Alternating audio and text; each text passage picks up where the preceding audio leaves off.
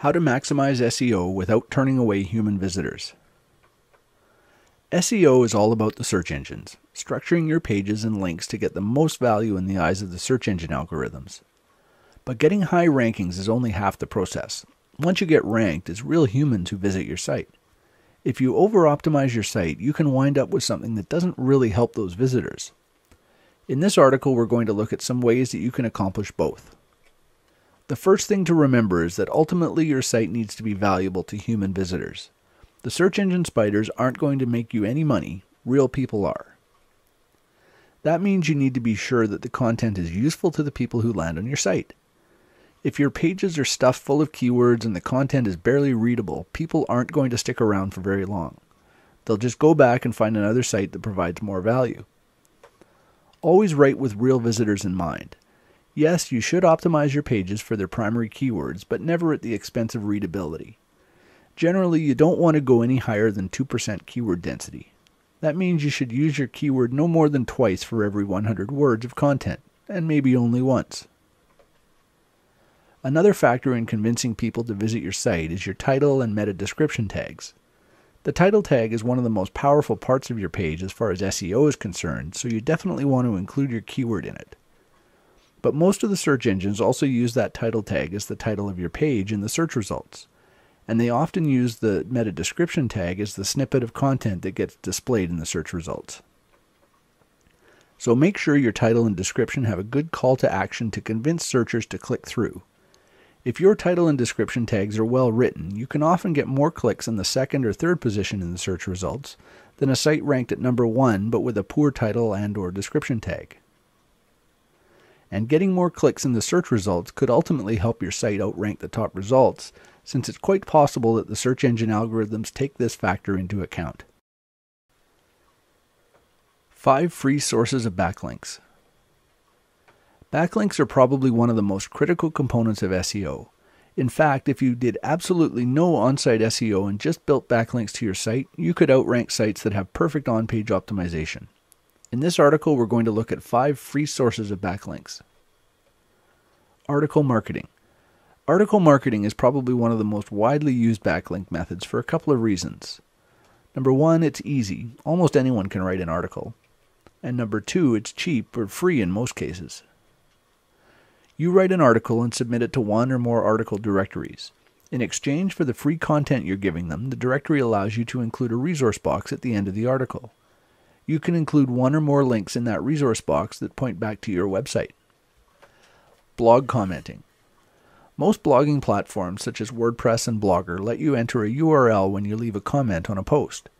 Your name generally gets linked to that URL, so every time you leave a comment, you create a link back to your website.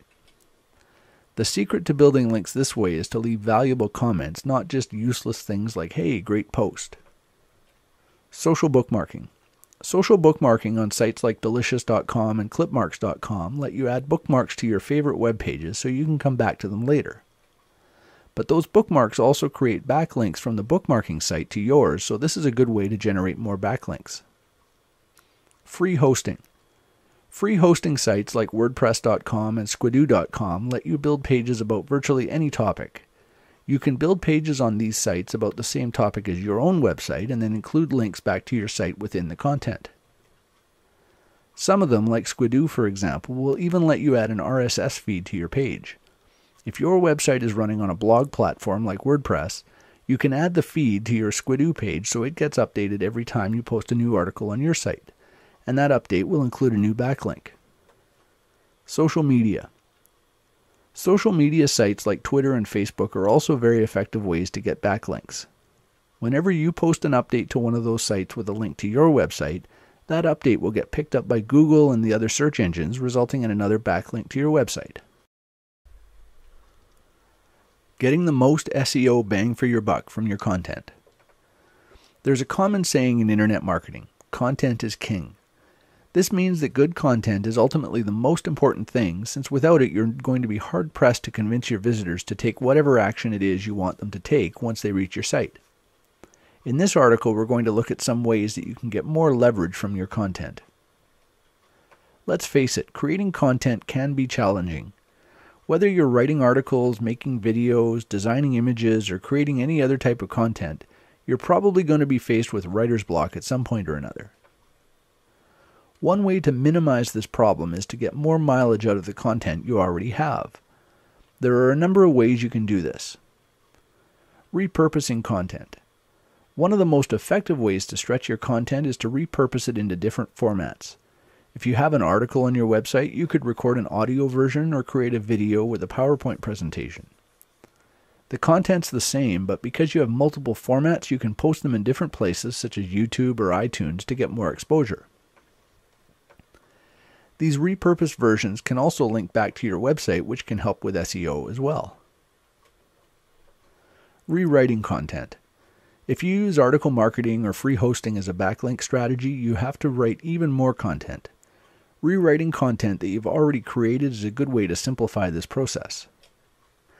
It still takes some time and effort, but because you're not having to come up with completely new ideas for content, it can be a lot easier. This is especially true if you're working in a niche that you're not necessarily all that familiar with yourself. Spinning content. Article spinners will take a seed article and spin it into multiple versions. This is similar to rewriting an article, but you can generate any number of versions this way. Spinning has a bit of a mixed reputation. Some people swear by it and some others swear at it. But the fact is, it works well if you take the time to create a good seed article. It can take some work to generate a seed article that creates readable spins, but if you do it right, you can generate dozens of unique articles from that one seed, saving a lot of time and effort in the process. How to make the most of your article marketing. Article marketing is a great way to build backlinks, but simply submitting articles to the directories and sitting back waiting for the traffic to start flowing doesn't work like it used to. In this article, we're going to look at some strategies for maximizing your results from article marketing. First, the landscape of article marketing has changed quite a bit over the last few months. Google's Panda update hit most of the article directories pretty hard, and they've really clamped down on their quality requirements as a result. 250 to 300 word articles that are really just reworked content from other places just won't cut it anymore. You need to write longer articles, 500 plus words, and they need to be just as high quality as what you would put on your own websites. This goes beyond the minimum requirements for most article directories, but look at it this way. You could get by with the bare minimum, but if Google does another big update that spooks the article sites into tightening their requirements even further, those bare minimum articles might suddenly be not good enough and get removed from the site. Wouldn't you rather put a little extra effort into writing articles that will stand the test of time? Another way to get more out of your articles is to build backlinks to your articles once they go live on the article directories. Most people just submit an article and move on to the next one, so if you're building links to those articles, you're going to outrank most of your competitors. And the backlinks that you include in those articles will be more powerful since the article will be getting some backlink juice as well. That extra link juice will trickle down to your own website over time. And finally, treat your articles as a source of direct traffic as well as a source of backlinks. Include a good call to action in your resource box to get people to click through to your website. You'll still get links to your website, but you'll also get some direct traffic from people who find your articles on the article sites. This direct traffic can come pretty quickly too, so it can help get your site moving while you wait for the links to have an effect on your rankings in Google and the other search engines. How to optimize WordPress for the best SEO results. WordPress is a popular platform for building websites because it makes the process so easy. WordPress handles all the formatting and layout of your site, so you can focus on the content. But the default setup isn't very well optimized for the search engines. In this article, we're going to discuss some ways to improve the SEO on your WordPress-based sites.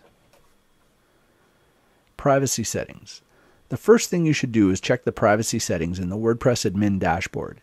You can choose whether or not to make the site visible to the search engines. If the wrong option is set, your site won't be indexed or ranked. The default setting is to make the site visible to the search engines, but it's still a good idea to double check. If this isn't set right, nothing else we're going to cover will matter. Permalinks. The next change you should make is to the permalink structure. By default, WordPress uses a pretty unfriendly URL structure. Your posts and pages will show up as something like www.mydomain.com /?ID equals and then some number. There's no keywords included in the URL, and there's some debate about how effective the search engines are at even indexing sites with these type of URLs. Instead, you should change the permalink structure to include keywords. You can make this change in the permalink setting page and set it to something like what's shown on the screen here. This will use the title of your post as the URL for the page. For example, if your post title is My First Post, the URL would be mydomain.com/myfirstpost. This will ensure that you get the keywords in your URL, assuming that you use them in the post title. SEO plugins. Another important step to improving the SEO on your site is installing an SEO WordPress plugin. There are several of them available, but the most commonly used plugin is called All-in-One SEO. This plugin will optimize the HTML tags on each page, title tag, meta tags, and so on, using the post title and the content of the post itself. You can override these settings manually if you want to really optimize each page, but even the default settings are a huge improvement over the default setup for WordPress. And take note, some premium themes, such as Thesis, have SEO features built into them. If you're using one of these themes, there's no need to install a plugin. In fact, doing so can cause conflicts between the theme SEO and the plugin SEO, so you're better to leave it up to the theme in this case. How to optimize WordPress for the best SEO results. WordPress is a popular platform for building websites because it makes the process so easy. WordPress handles all the formatting and layout of your site, so you can focus on the content. But the default setup isn't very well optimized for the search engines. In this article, we're going to discuss some ways to improve the SEO on your WordPress-based sites. Privacy settings. The first thing you should do is check the privacy settings in the WordPress admin dashboard. You can choose whether or not to make the site visible to the search engines. If the wrong option is set, your site won't be indexed or ranked. The default setting is to make the site visible to the search engines, but it's still a good idea to double check. If this isn't set right, nothing else we're going to cover will matter. Permalinks. The next change you should make is to the permalink structure. By default, WordPress uses a pretty unfriendly URL structure. Your posts and pages will show up as something like www.mydomain.com/?ID equals and then some number. There's no keywords included in the URL, and there's some debate about how effective the search engines are at even indexing sites with these type of URLs. Instead, you should change the permalink structure to include keywords. You can make this change in the permalink setting page and set it to something like what's shown on the screen here. This will use the title of your post as the URL for the page. For example, if your post title is My First Post, the URL would be mydomain.com/myfirstpost. This will ensure that you get the keywords in your URL, assuming that you use them in the post title. SEO plugins. Another important step to improving the SEO on your site is installing an SEO WordPress plugin. There are several of them available, but the most commonly used plugin is called All-in-One SEO. This plugin will optimize the HTML tags on each page, title tag, meta tags, and so on, using the post title and the content of the post itself. You can override these settings manually if you want to really optimize each page, but even the default settings are a huge improvement over the default setup for WordPress. And take note, some premium themes, such as Thesis, have SEO features built into them. If you're using one of these themes, there's no need to install a plugin. In fact, doing so can cause conflicts between the theme SEO and the plugin SEO, so you're better to leave it up to the theme in this case. Is article spinning an effective SEO strategy? Article spinning is the process of rewriting an article on a large scale. You go through your seed article and mark it up with synonyms and rewritten sentences. Then the spinner software generates any number of unique versions from that seed article. This process has been around for several years, but it has improved considerably over that time. There are still two camps, however, people who think it works great and people who hate it. In this article, we're going to look at some of the advantages and disadvantages of article spinning. The main reason people like article spinning is because it makes it possible to generate dozens or even hundreds of somewhat unique articles from a single seed article. How effective and how unique those spins are really comes down to how much time and effort you put into creating the seed article in the first place. If you use an article spinner application that automates the process, you'll tend to get mediocre results. If you spin your seed article manually, on the other hand, and really put some effort into creating multiple versions that are all readable when spun, you can get articles that are all quite unique and still perfectly acceptable quality. Let's say it takes you 2 hours to do a really thorough spin on a 400-word article. That means you create multiple versions of sentences as well as individual words and nest them effectively so when you generate a spun version there are enough options that it can be quite unique. You might think that 2 hours is a lot of time to spend on it, but the fact is you can probably generate several dozen really unique articles from that one seed. How long would it take you to write or even rewrite that many articles? Once you have those unique spins, you can use them for various things. Posting on sites like Squidoo and HubPages, submitting to second-tier article directories, posting to blog networks, or sending out through article submission services or software. These will all create multiple backlinks to your website, all from a single seed article. If you do this on a regular basis, even once or twice a month, you can have enough content to generate new backlinks to your site for quite some time. Is Google the only search engine that matters? When people talk about SEO and natural search traffic, they're generally referring to Google.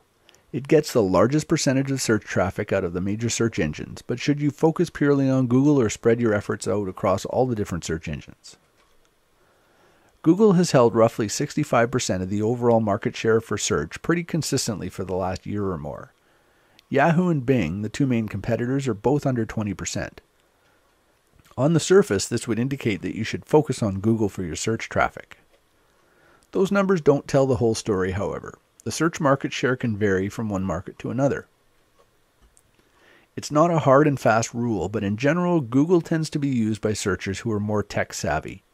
So in markets that have more technical users, Google's market share can be high, even higher than the overall numbers. But in less technical markets, Bing and Yahoo often have higher shares than they do overall. This is particularly true for Bing because it's the default search engine for Windows users. There are a lot of people who just use whatever's included by default, so they use Bing. Another factor that you should consider is that putting all your eggs in one basket is never a good idea. Google is notoriously fickle when it comes to changing things, and even if your site is ranking well today, there's no guarantee it will continue. One little change in Google's algorithm could cause your rankings to plunge. If you focus on Bing and Yahoo to some degree at least, you'll have alternative sources of traffic if that ever happens. It's also important to consider some of the changes that have happened on the internet over the last couple of years. Sites like Facebook and Twitter have become extremely popular, and many people spend a large percentage of their time on them, particularly on Facebook. While these sites aren't search engines, they can still be very effective for driving traffic to your websites. And because they're harder to game due to their social nature, they're being used as a ranking factor by the search engines. By focusing some of your efforts on these sites, you can get the benefits in Google and other search engines while still diversifying your traffic strategy somewhat. SEO versus conversions. Search engine optimization, or SEO, is all about getting your site ranked higher in the search engines, especially Google. There are various strategies that can help you rank higher, both on-site and off-site. But no matter how high your site ranks and how much traffic you get from the search engines, you're going to need to convert those visitors if you want to generate any revenue with your site. And by convert those visitors, we mean convince them to take whatever action it is you want them to take. Clicking on an ad, signing up for your email list, liking your page on Facebook, or buying your product, and so on. You need to balance the need for SEO against the conversion rate of your page to be successful. That means optimizing the visitor experience as well as the SEO of your pages. Don't overuse keywords on your page to the point of making it unreadable for real visitors. Keyword stuffing is one of the most common mistakes people make, and frankly, it isn't necessary anyway. Years ago, when the search engines were still relatively new, whatever site used a keyword the most times often ranked the highest, but those days are long gone. It's also a good idea to include things that make your site more sticky, like video and audio content. A sticky site simply means your visitors stay longer, and these types of content will help. The search engines can identify when someone clicks on your site and then goes back and clicks on a different one. If that happens too much, it's quite likely that it will impact your ranking, and not in a good way. So adding things that keep people engaged can ultimately help both your conversions and your SEO. You can also look at the conversion process as a multi-step strategy. The page that your visitors land on when they click on your site in the search results could be the first step in the process, perhaps convincing them to opt into your email list or click through to another page on your site. Once you get them beyond the initial page, you can focus much more on the conversion aspect and less on SEO, since it doesn't matter how high those pages rank or if they do at all. The only page that needs to rank highly is the landing page they hit when they first click through. Should you automate your backlinking strategy? Automation is one of the things that most internet marketers are looking for. If you can automate a task, particularly a repetitive, time-consuming one, it can free up your time for other things.